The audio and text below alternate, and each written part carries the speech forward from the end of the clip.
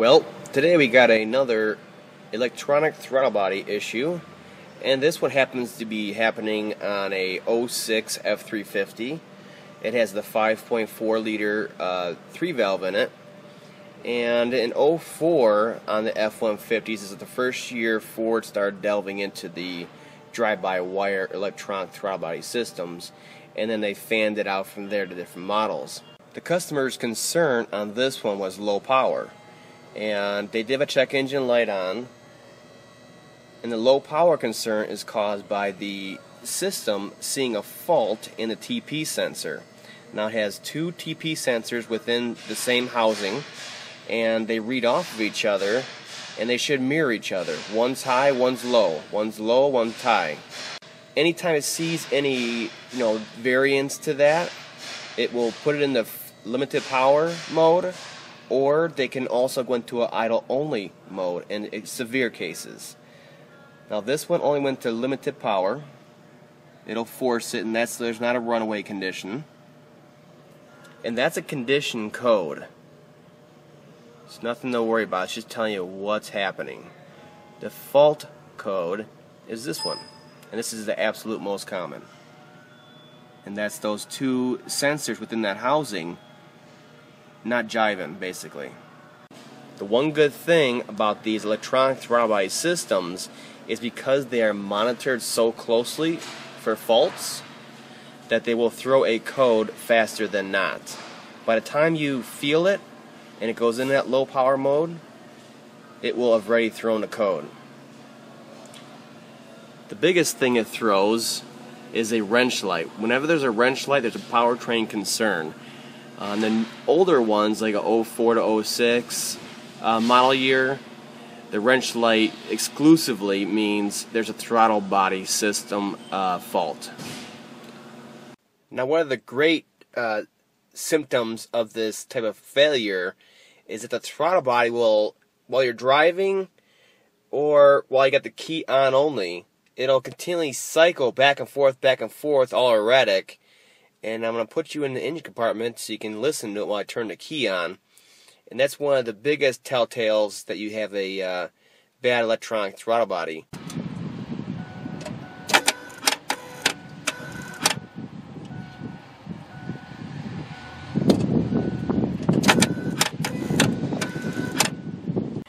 I'm going to put you down over here so you can listen how a good throttle body sounds when it key is first turned on and everything's cycled. It'll cycle normally, full open, full close. It won't keep doing it like earlier. So I'll let you listen.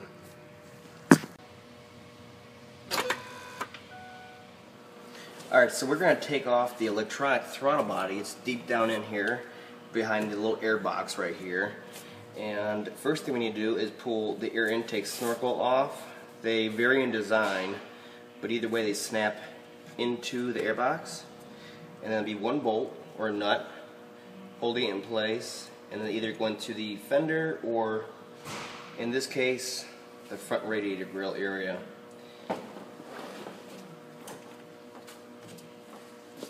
Pull that off.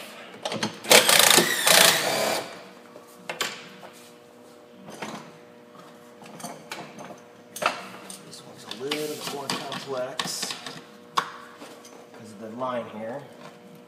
F150s don't have to deal with this. Get this out of the way.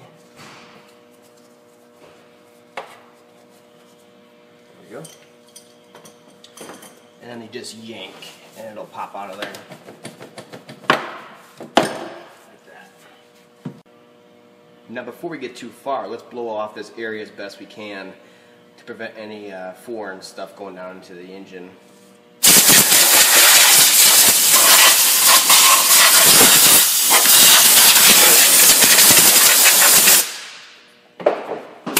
That's about the best we can do with air. Should be safer that way. Mass airflow sensor connector right here. There's a red tab on it. Pop it back, and then you can press the black clip on here and then release it. There's a vent line over here. that clips into the housing on this side. Might as well take that all the way off. Get it out of here.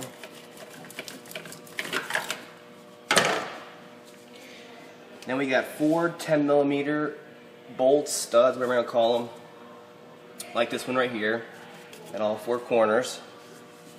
And you're going to need a deep well for these guys.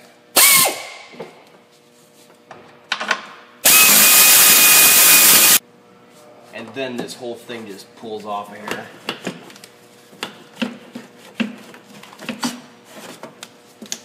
It's a little tighter on the Super Duties, which is kind of weird. And then we got the electronic throttle body right here. This one also you're going to need a 10mm deep well to get on the back side too, so you might as well keep it on your ratchet.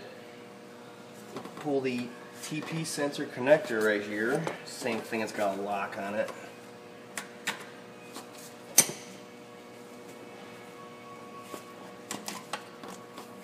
You can see the lock. You bring it up, and then you can get access to that black tang underneath it. Get that out of there. There's also a connector on this side for the motor, but that one's really hard to get to, so wait until we pull these bolts and we get this out of here to undo that so you don't break it.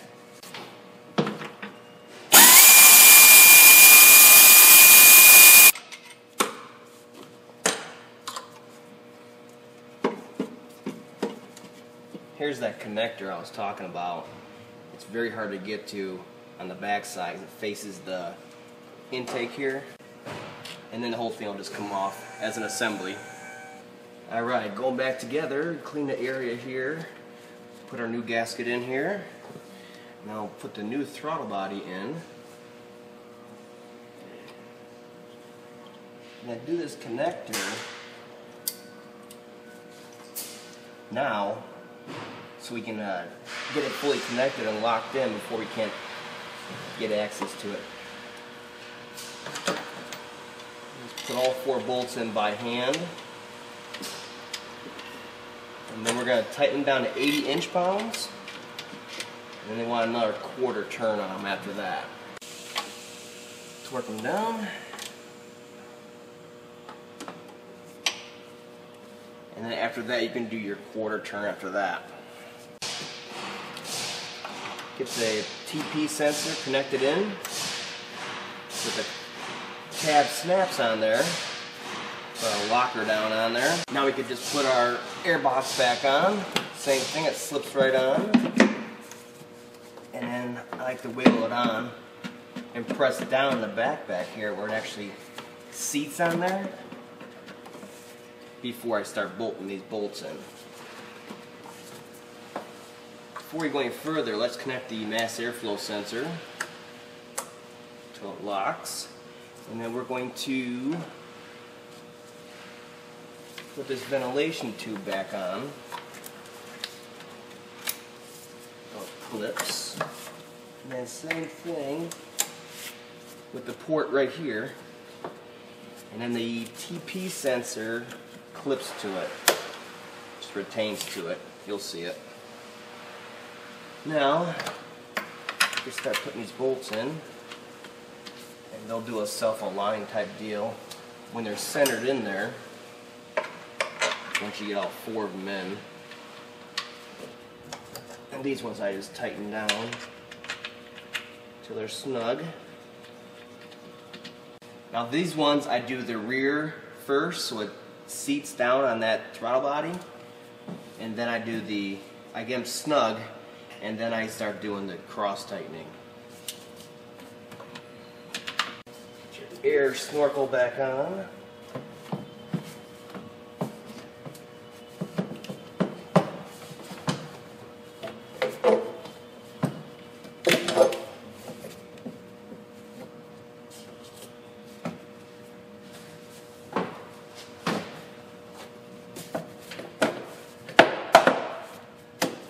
Fitting there nice and snug.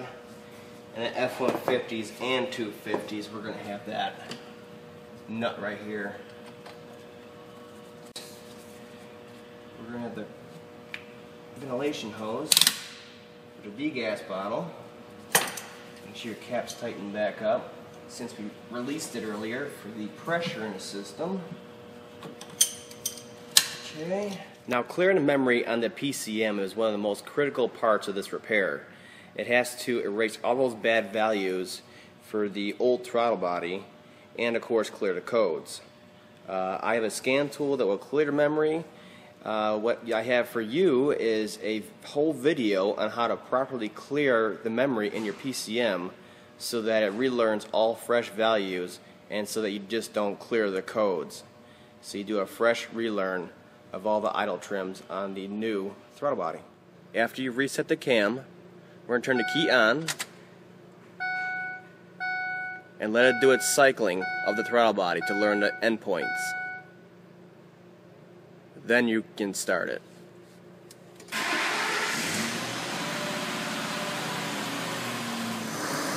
Once you get it started, let it idle like this for a while until it gets to operating temperature with no accessories on, no headlights, no HVAC, no radio, nothing.